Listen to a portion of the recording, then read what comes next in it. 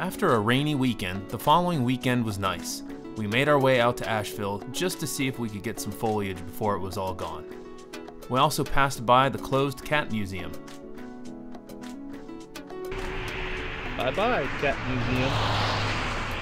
On the way to Blue Ridge Parkway, we stopped by Silva, a town located in central Jackson County in the Platte Balsam Mountains of western North Carolina.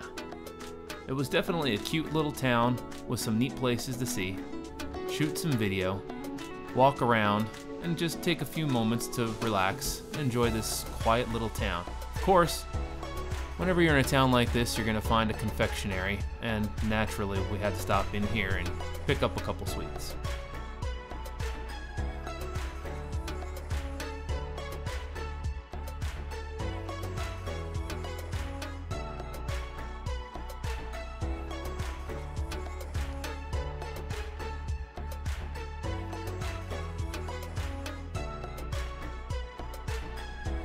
And unfortunately, North Carolina is still one of those wonderful red states. We got stuck in a Trump caravan, blocking most of the traffic with their Trump flags, rebel flags, and all these wonderful things. A couple of American flags sprinkled in the mix, but just remember, the more Trump flags you have on your car, you're definitely a bigger patriot than the next guy. After getting through that mess, we did manage to get out to the Blue Ridge Parkway and stop along some beautiful sights. In fact, we also hit the highest peak at 6,053 feet. Got a couple shots here as we made our way through the Blue Ridge Parkway.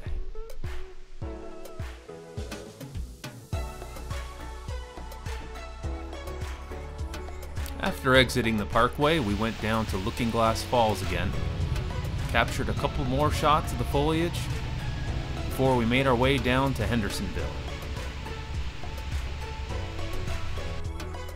After a nice evening in Hendersonville, the following day, we went on a hike to capture some of the last foliage before everything is fallen and the trees are left barren for the winter.